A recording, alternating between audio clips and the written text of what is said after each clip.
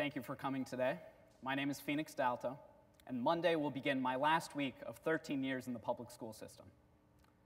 When I first heard that I'd have the opportunity to speak here today, I was ecstatic. I knew that this was my chance for me to find my voice in the ever-growing and intensifying discussion surrounding education. So naturally, I took the logical first step in preparing for such an important event and procrastinated for 3 months. When my feeling of panic finally surpassed my desire to sleep, I got to work.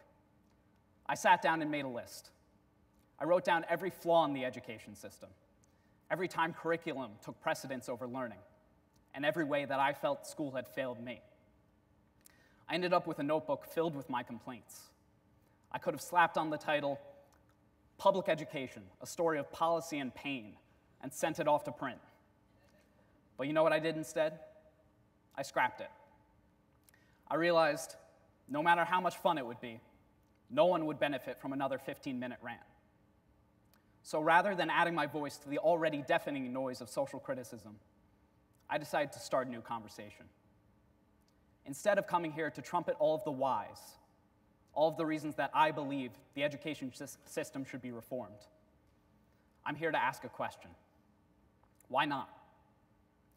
Why not do the little things in every classroom that can have a greater impact than any policy change? Why not pause and reflect on how our attitudes towards school can affect our entire learning experience? Why not shift our focus from the institutional side of education to the human side? I believe that there are 3 everyday practices that can make any class, regardless of grade level or subject, one that will promote both academic and personal growth.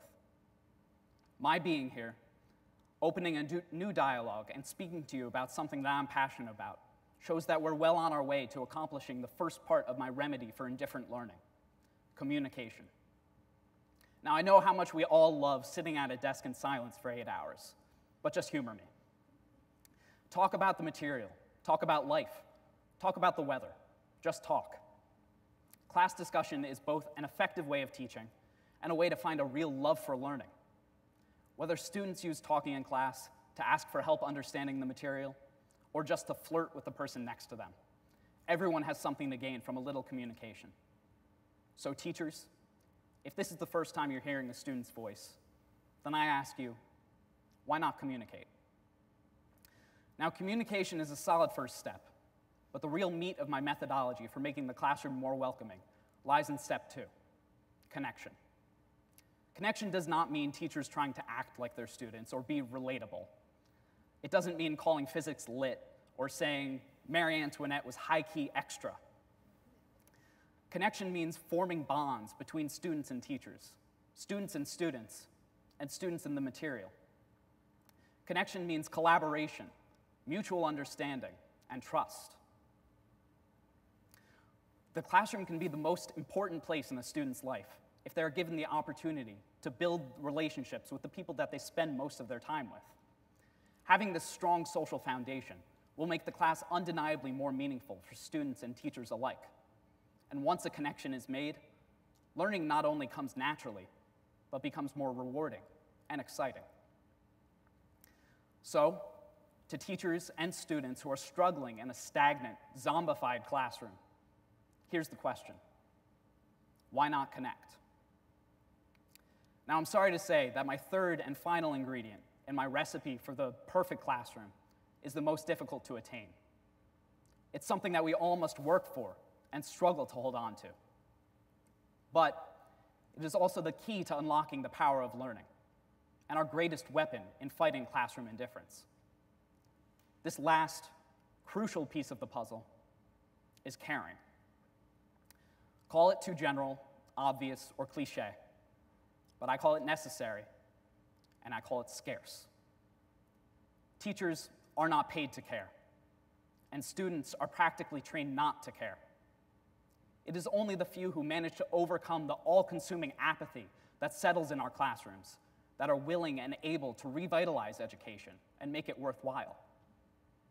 Whether it means caring about the material or about the students, just care about something other than the clock on the wall. Everything else might open the door to better education. but a little caring will blow out the windows and knock down the walls. If you took the time to listen to this talk, I don't need to ask you. But one more time, why not care? Now, as I wrap up, I feel that I should make two apologies. First, I'll apologize that I've told you all a lot of what to do and very little on how to do it. I'm not an expert in education or psychology or anything. As much as I wish I had the complete how-to for making everyone a lifelong learner, I don't. I must leave it up to you to find your own ways to open up your classroom and better ways to communicate, connect, and care. Secondly, I'll apologize for failing to do what I was asked here to do.